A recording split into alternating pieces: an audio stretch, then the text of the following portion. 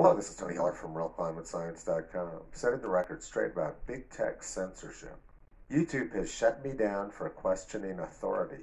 George Orwell said, if liberty means anything at all, it means the right to tell people what they do not want to hear. The number of views on my YouTube channel was skyrocketing. My YouTube channel has seen a huge increase in the number of views over the past 6 weeks. That's a hockey stick which climate alarmists don't want to see. My channel has had nearly 6 million views in just the past 4 weeks. Also note that I earn about $1 for every 10,000 views.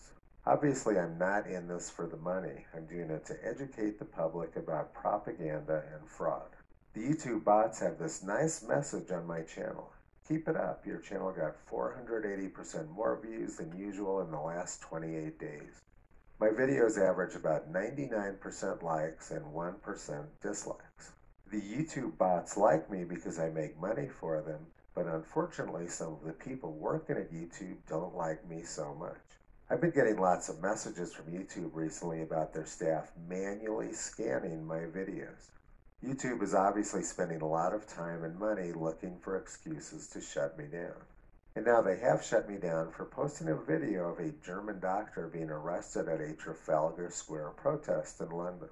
I did not add any of my own content to the video. I simply posted video which Anna Breeze had taken as the doctor was arrested. And reporting the news got me banned. How this affects your channel now has one strike. You won't be able to do things like upload, post, or live stream for 1 week.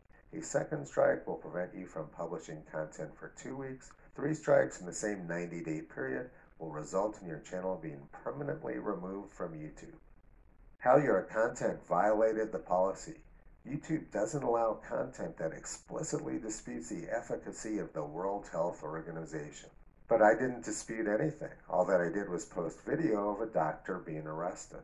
In January, the World Health Organization tweeted, "Preliminary investigations conducted by the Chinese authorities have found no clear evidence of human-to-human transmission of the novel coronavirus."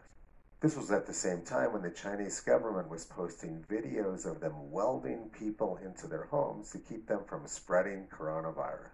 But YouTube won't allow people to dispute the World Health Organization.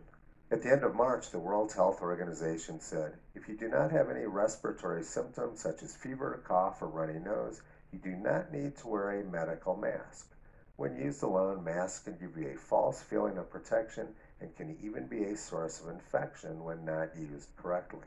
And in June, the World Health Organization said that asymptomatic spread of coronavirus is very rare. The World Health Organization has made many contradictory statements, but YouTube has banned me for posting a video of a doctor who disputed their judgment.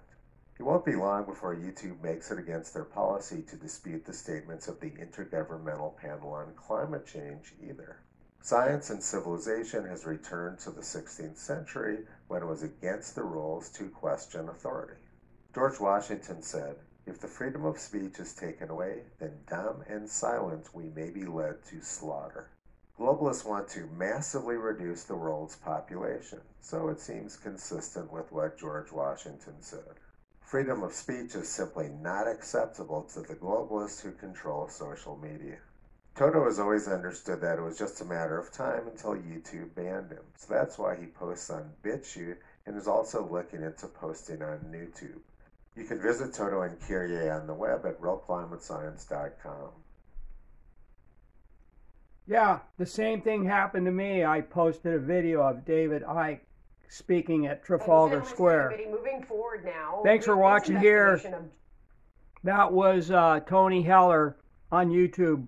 Tony Heller, RealClimateScience.com. Thank you.